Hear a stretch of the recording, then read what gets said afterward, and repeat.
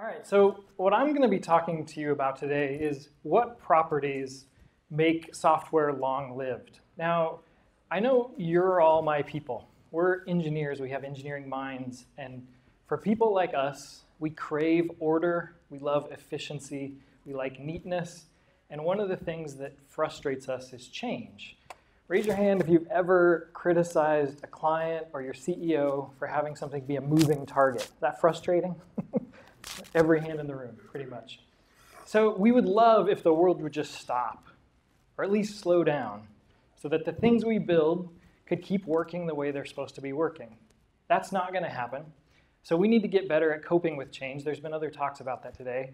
And we need to get better about designing systems that cope with change without our help. So this is going to be the fundamental question I'm going to try to answer today, is what makes something adaptable? In other words, what makes it capable of dealing with change? And I'm going to share two answers from evolutionary biology with you. And I want to warn you right now that I might be completely crazy to try to bring advice from evolutionary biology to software. It's not really going to fit. You're going to question a lot of this, and I'm going to contradict a lot of things other speakers have said today. But bear with me, because I think some parts of this advice underlie a lot of Agile, a lot of the things that we all know are true, and I think there's going to be some instinctive truth that you're going to find in this, regardless of whether the exact advice might be a little crazy. So first, a little about me. As Michael mentioned, I'm currently consulting with the State Department in Afghanistan. Prior to that, though, as recently as May, I was the CTO of Culture Foundry. And at Culture Foundry, we're a design and development shop and product development shop. And one of our premier projects was the Kentucky Derby website, the official KentuckyDerby.com. So I'm going to CTO brag a little bit to tell you one of those stories as a backdrop for some of the other stuff I'm going to talk about. So when I first joined the project, there was a very large code base that already existed. It had been around for a very long time. And I'm going to describe it as spaghetti code. I've written my own spaghetti code, so I'm not criticizing the work that came before me. I'm sure many of you have created spaghetti code. But there's something different about this spaghetti code. It was beautiful spaghetti code. It was a very popular website. The customers were happy with it. The client was relatively happy with it. But it was kind of hard to work on. So you can hardly read those words in there, but we had live odds code, and we had code that dealt with special parking instructions that would show up on race days. But if we changed either one, both of them might break. Typical spaghetti code kind of problems. Now, this limped along. For a long time, I think it was multiple years, we just kind of left the system as it was. But there was one recurrent problem that kind of kept coming up, kept getting cited by the client as a problem we should try and solve. It's a little bit of a complicated diagram, but this essentially shows you the way horses get into the Kentucky Derby. So there's a thing on the right called the leaderboard, and on the left is the prep schedule. So the way horses get in the Derby, there are prep races that are held throughout the year. You earn points at those prep races, and then at every race that you're ever entered in, you win money. So the money is split between the jockey and the trainer and the owner, and that complicated system comes into a bunch of automated data feeds that we had access to but weren't using at the time. And all of that data was currently getting manually processed up, run through tiebreakers to figure out which horses were on the leaderboard. So essentially, it was a manual process that happened after every single race, and races happened every weekend for like 20-some weekends a year. So this was a heavily manual process. And it was frustrating to me as an engineer looking at this, because I realized that all the data on the left-hand side was either automated already, was in a data feed we could pull data from, or is something we could enter at the beginning of the year and be done with it in sort of a batch process. Always frustrated me, but we never really had a budget to sort of address it. Until a big change happened at the client. There was a new vice president who came in with a big agenda and a lot of money. So we had a big budget project, and he said, we're going to rethink the whole way the website works. We're going to redesign it from scratch. We're going to have two big goals. The first goal, which makes a lot of sense, he was a marketing VP, was to increase the revenue potential of the site. So there's sites that we would refer to that the company also owns that do online wagering. They also sell tickets through the site, and they can make more money. The Derby always sells out, but they can sell higher priced tickets if they can funnel people to the right ticket that they want early in the process. But the second thing is that he had noticed that they were spending quite a bit of money on our team to do this work for 22 weekends every year. And so part of the goal was to make the process more efficient and to make it cost less to maintain. That was his goal. So we came into it and we said, well, we know what to do. We can rewrite the whole thing. So we created a new data model. We put in our engineering hats and we decomposed it into all these subsystems. We understood the fact that horses become entries when they get related to a race. We understood that points relate to entries only in that circumstance, and that those points come together into a contender, which is a horse that's gotten onto the leaderboard, and then that horse has a rank.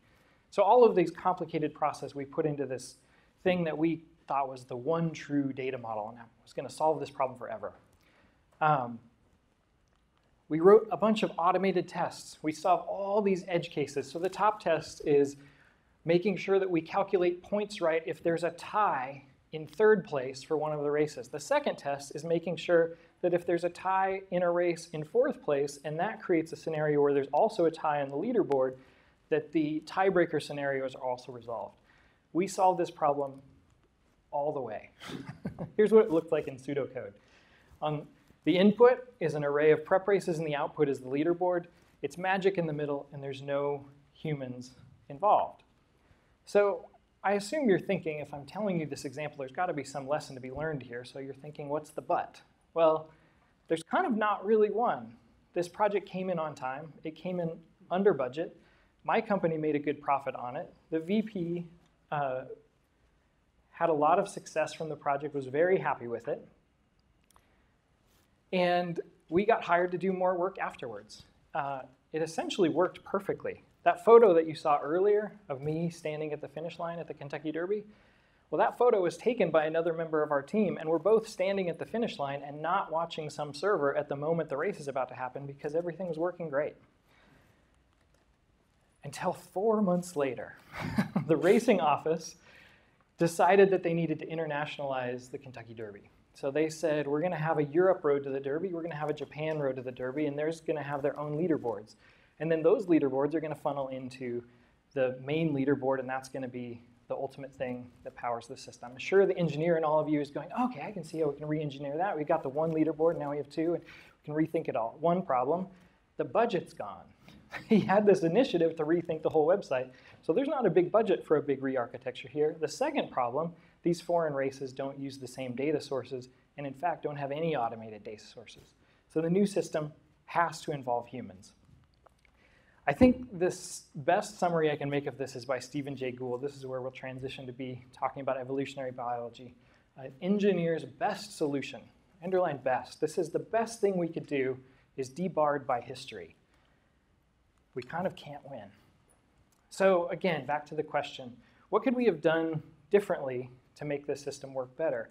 We were agile in this process. We were iterative. We used TDD. We used all these things we're supposed to do, and we were still foiled by this change. So I'm going to ask you now to take off your engineer hat, and we're going to think a little bit like evolutionary biologists. But first, I need to address a myth of evolution that I suspect some of you at least might have. So this is a picture of a katydid. This is an amazing animal that's wing is nearly a carbon copy of the leaf that it's standing on. It's incredibly effective to keep it hidden from predators. That wing might as well have a copy machine somewhere making copies of the leaves that it lives on. Or maybe you know about this animal. This is a deep sea anglerfish. And that little thing at the top, it's hard to see because this photo is taken with an underwater flash. But that little thing at the top is a light-up fishing lure. Now, that fishing lure is so good, it would be illegal to use in California. You can't, if you're a human, you can't do this, but fish in the ocean do this. Now, the problem with these two examples, and they're common, these are examples that you've seen in textbooks, these are examples you've seen in movie. Finding Nemo has a great example of this anglerfish. The reason those appear is that they're rare in nature.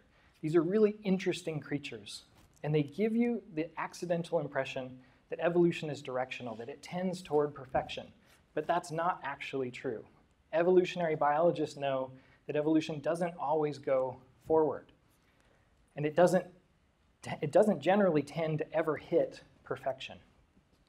A better way to describe it, this is from an article in Science in the 70s, is that evolution is a tinkerer. The katydid and the anglerfish are rare examples that we learn about because they're interesting. They're not the common example. But if you were an evolutionary biologist, you would recognize that flaws are actually everywhere. Take wisdom teeth. We, as a species, grew our brain cases so big that all of our teeth don't fit in our mouths anymore. And the adaptation we chose was not to stop growing the teeth. It was to invent something called orthodontia so that we could have a safe way to pull them out. Anybody have a bad back or sore feet? Anybody, well, we talked a little bit about childbirth and children here. Anybody have a childbirth that was like super piece of cake? Didn't have any problems? We're still kind of figuring out this biped thing. Our evolution is, our frames are not perfectly evolved to just walk around and be in the world. So,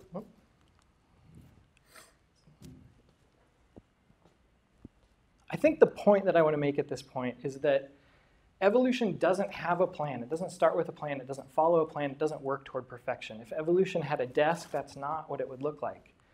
It might look like this. Evolution like hoards spare parts. It keeps a whole bunch of glue and duct tape around because being ready for anything means nothing is irrelevant. So let me show you a specific example. This will get a little more into the details. So this is a panda. Pandas, like all bears, are members of order Carnivora. And all carnivores have digits that are evolved to run and stab and scratch. They hunt and kill prey. Now, your dog and your cat are also carnivores, and I bet you can't imagine one of them holding a piece of bamboo and chomping on it like a cigar like that. So how does that panda do that? Well, pandas have an odd evolution. On the left is the paw of a regular bear. On the right is the panda bear. So you can see there that the panda has what kind of seems like a thumb, but it's not a thumb at all. It's not a thumb like we have. You see there's 5 digits, just like we have 5 digits, so like your dog or your cat has the same. But this bone spur started growing off the side of the panda's wrist. That scientists believe that it interrupted the tendons that were going to connect to the first digit, which made the little thummy thing get a little bit of capability of movement, but it also meant that the first digit didn't work very well. So the panda's thumb is this odd example that Stephen Jay Gould calls one of evolution's jury-rigged solutions. It doesn't actually work very well. It just barely works well enough. It's kind of a little bit like that spaghetti code example I was talking about before. It's not a perfect solution at all. So I want to turn now and talk about some of the people who came before Stephen Jay Gould. These are 2 kind of giants of 1930s genetics. On the left, Sewell Wright, an American, and Ronald Fisher on the left, Sewell Wright, American, on the right, Ronald Fisher, a British geneticist. So both of these men have massively influential ideas that are going to underlie a lot of this. So I'm going to walk through a few of them with you. The first one, Sewell Wright invented this idea of the adaptive landscape. This is a conceptual idea. Both he and Fisher were trying to mathematize and create some mathematical rigor to the ideas that Darwin had started. So what Wright thought is he said, okay, imagine we have a 3-dimensional space, and the x and y coordinate are going to represent a particular genetic recipe. And the z coordinate is going to represent the fitness of that particular address. Now, random genetic variation in offspring would put each organism somewhere randomly on this surface. But natural selection would mean that only the ones that landed on the way up this hill would actually survive and live on and pass their genes down the line. So visually, this is what it looks like. And you can see here, this is an example where there's 3 potential fitness optimal places. But it converges on 1 because the organisms have to mate with each other. So occasionally you'll have splits, but most of the time they'll converge on 1 peak. Now, what both Fisher and Wright would have said about the panda is its example of like a local optimum. So it's an adaptation that works in a local way, but it's not globally the right solution. So you can kind of picture it if you get a more complex adaptive landscape like you have here, the panda might be on one of the medium peaks or something.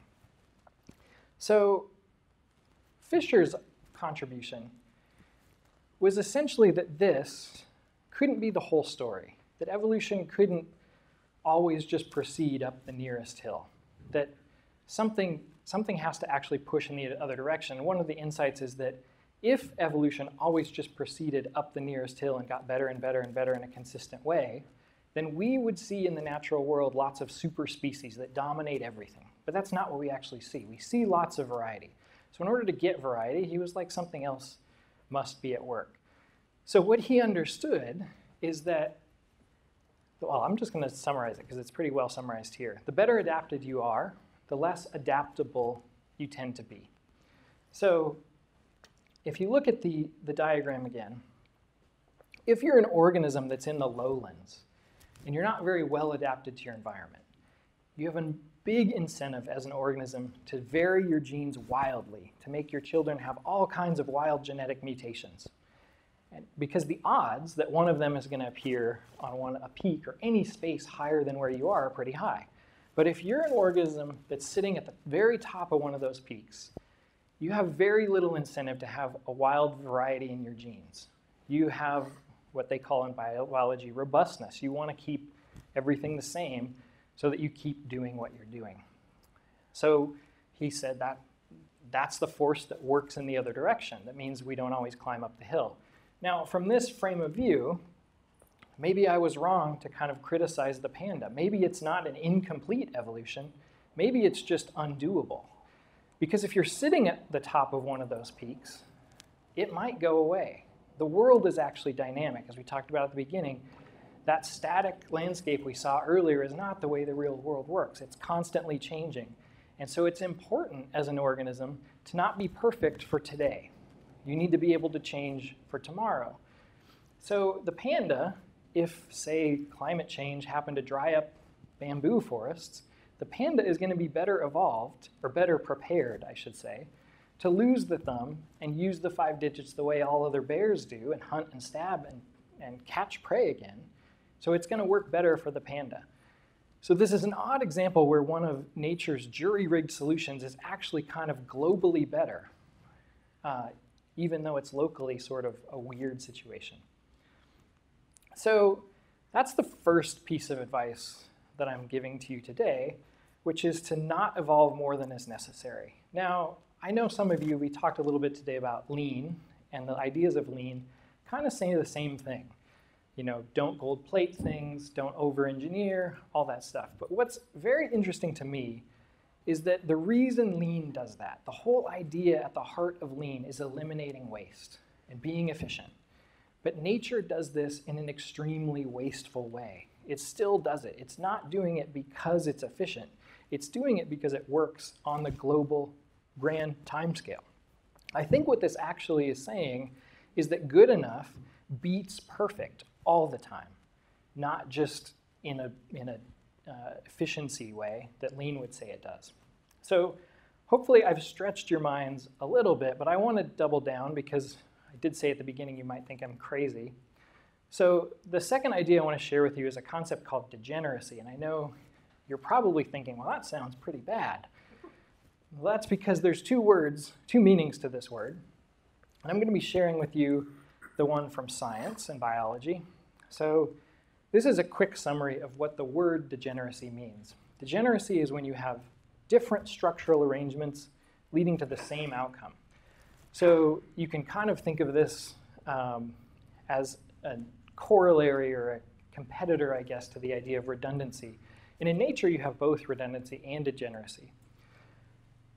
I think when we're in an engineering mindset and we look at this example and we say, okay, I'm willing to tolerate some redundancy. We make redundant web servers all the time because if one fails, the other one can take over.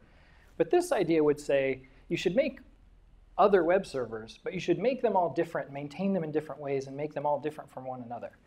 And I think all of us would go, well, that's just insane. Why would anyone want to do that? It doesn't make any sense. But it's everywhere in nature. This is a list of 22 things I've excerpted This is kind of the seminal paper in this idea of degeneracy from Edelman and Galley in 2001. And there's a weird coincidence that Edelman and Galley are from the Neuroscience Institute, which is here in La Jolla. I thought that was a bizarre coincidence of giving this talk here. So another paper refers back to this one and says this cites a whole bunch of examples that seem to be hiding in plain sight, that degeneracy is a concept that is understudied probably because the word sounds so bad and is so associated with the negative history of genetics that it may be, being overlooked even in biological sciences. But I'm going to give you a few examples to highlight here. So take food sources, for example. Our bodies need lots of different nutrients. We need fats and carbohydrates and proteins. And when you're in California, say, and you need healthy fat, I know here you all eat avocados.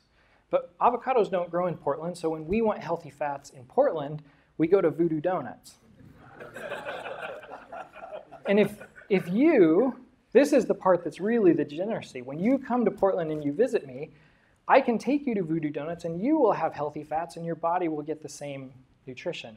And when I'm here, I can eat avocados and not have to eat Voodoo Donuts. That's one example. Another example of 16, immune response, you're probably familiar with. The whole reason vaccines work is that there's multiple pathways to activate our antibodies. We're taking advantage of that every time we make a vaccine. Body movements is another one. I'm sure if you've done any weightlifting, you've heard it's a bad idea to exclusively use machine weights because you're only stressing one very narrow range of muscles, and your body actually does a whole bunch of different range. Like just this motion can be done in dozens of different ways with different muscle combinations. And the reason for that is kind of obvious. If I injure one of those particular micro muscles, I can limp and still get around and survive. So degeneracy is very beneficial. The last one I want to highlight is communication. Communication has an incredible amount of degeneracy in it. Take just the idea that I want to express, say, appreciation for my wife. I can send her dozens of different combinations of words from my mouth to her ear. I can send her an email. I can send her an emoji in a text message. And I can do that in all kinds of different orders. And one of the ways you know this is you think about Yoda. Yoda talks with completely different structure and different words than any of us use, but we still understand exactly what he's saying. So there's been studies specifically on languages, and there's been recognition that the languages that are the most degenerate are the ones that are the most successful. I think the best way I can highlight this is in college I studied Latin, and I remember I loved Latin. As an engineer, there's only one way to do everything in Latin. It's precise. You have the object and the verb, and they work together in a very predictable way, and there's not exceptions to any of the rules. In English, there's none of that. If you're trying to learn English as a foreign language speaker, it's extremely hard, but English is by far the most successful language. I think it's a bizarre trait that we should try to think about when we're thinking about whether we want to embrace this idea of degeneracy. So I want to turn here to the differences in the way engineering works to the way evolution works. This is sort of a side-by-side comparison of these ideas. In engineering, generally what you try to do is you simplify things. You make sure there's no unplanned interactions. You want to have control and order and neatness in the system so that nothing interacts in ways that you're not expecting. Evolution seems to encourage complexity, and it allows even random interactions. That bone spur that happened on the wrist of the panda, it turned out to work out great.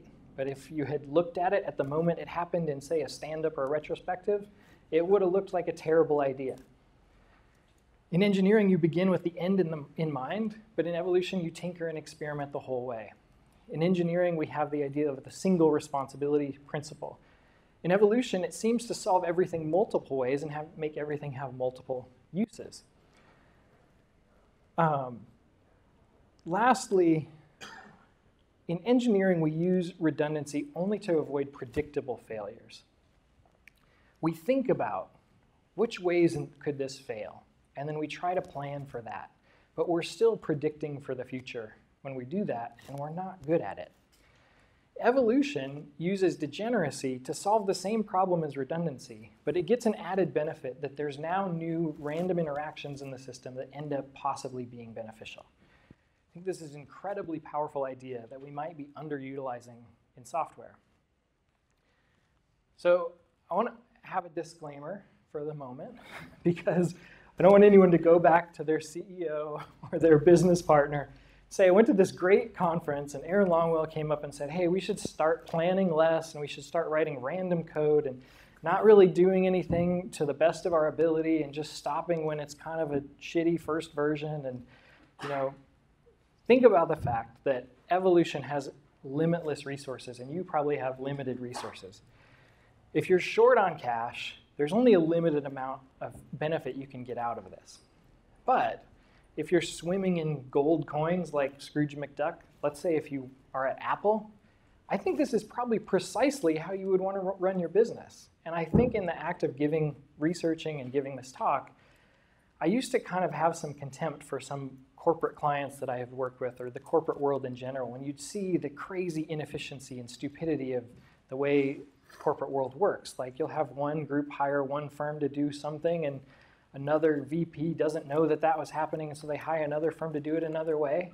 And I always thought that was stupid. And now I'm not so sure. Those big companies are succeeding and they've been doing it for a long time. Yeah, but it was accidental. That's the point.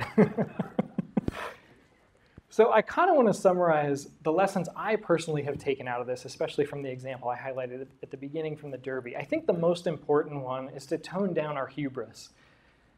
I had this thought of the solution we were building was the be-all and end-all horse racing data management system that we were going to create, and it was going to change the world, and we're going to reuse it all over the place, and it was going to be amazing. It only ever was the solution for that day, really. So start planning as if it's that. I think we need to reevaluate dry. Don't repeat yourself is probably valuable in certain circumstances because of the interactions that it can, or the problems it can cause. But just eliminating duplication for its own sake does not seem like a good idea to me. Just efficiency for its own sake does not seem like a good idea. Be a little more random. Like, don't think you need a justification for everything because evolution doesn't seem to. And value diversity for its own sake. There's no monoculture in nature. Diversity is just stronger, it's healthier, it lasts longer. And I think the last one I want to leave you with is don't lean too much on your experience. This is definitely something I did. As I mentioned in that example at the beginning, I left that spaghetti code there for several years. And it was only after I felt I understood the data model and the process and really understood the system that I thought we could build this thing. And by definition, that experience was all about the past. There's nothing about it that necessarily applied to the future. Sometimes it does, but it doesn't always. And so I think avoiding leaning too much on your experience is a good idea. I think the best summary for the way to proceed in the world is this. I think it's interesting. This is a quote from Chinese leader Deng Xiaoping. We should cross the river by feeling for stones. This is a very pragmatic approach to the way we build things. I think this is a much healthier way than thinking about building bridges. So thank you for listening. That's all I've got. I'm really interested to hear